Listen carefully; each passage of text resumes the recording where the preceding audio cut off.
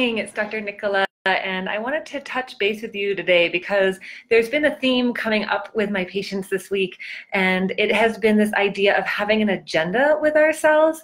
And so anybody who's done work with me, or there's a lot of other ways to access it, has come to an understanding that we get to show up for ourselves. And at the end of the day, that's really what healing is this idea that no matter what, I love you anyway. I screwed up, I love you anyway. I had tone in my voice, I love you anyway. I made a mistake, I love you anyway. And this is really, really important because that's how we nurture self-love, and that's how we stay in connection and in alignment with ourselves, not just on an emotional plane, which is really, really important, but on a physiological plane as well. We're actually resetting our electromagnetic field when we come back into alignment with ourselves, when we show more love and compassion and understanding to ourselves.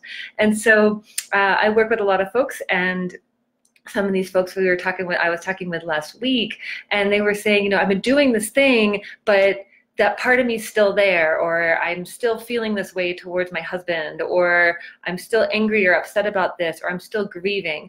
And then it dawned on me that when we show up with an agenda, like I will show up to love this part of me that I don't really actually like very much because I'm ready for it to go away. I'm ready for it to move on, or I'm ready for it to not be here anymore. Our system knows that we're showing up with an agenda and will not respond to the love in the same way. So the analogy I always use is like a little kid, right? If there's a little kid and they want your attention, and they're like, hey, let me show you this thing. And you're like, oh yeah, that's cool, but you're kind of half paying attention and not really paying attention, chances are they'll be like, oh, wait a minute, one more time, or I didn't do it quite right, or let me show you again, because they know that you're not genuinely present to what they're trying to show or demonstrate to you. My son was doing something with a Lego where he was flipping it over, and I was kind of half engaged, and it wasn't until I put everything down and said, okay, I'm here with you, I'm right here, and gave him my 100% presence, and then he was actually able to complete his trick that he wanted to show me with ease, and then we were done with it.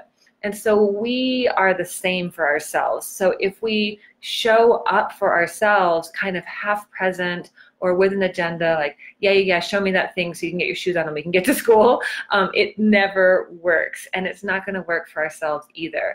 And so when I invite you to just simply show up for the hurt, for the shame, for the sadness, for the anger, for the joy, for whatever it is that's present in your system, I mean, genuinely show up with no agenda. Just, you know what? I'm here just to listen. I'm here to see you in, whatever state of being you're in, and love on you anyway. And so I invite you this week, when tough emotions come up, or you're feeling stuck or in a difficult situation or stressed out, can you slow down? Can you breathe? Can you connect into that part of yourself that's carrying that emotion and just let them know, hey, I'm here, and it's okay that you're feeling that way. And you can feel that way for as long as you need to feel that way. I'm not here to change your point of view. I'm just here to be with you in it.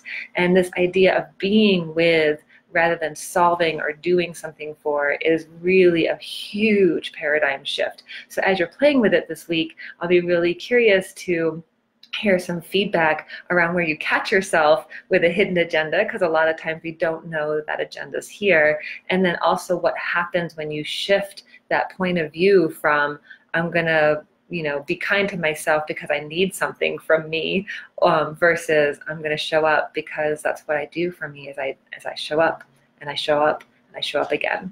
Thanks so much for joining me today. My name is Dr. Nicola Dellinger, and I really appreciate your time. Okay, talk to you soon. Be well.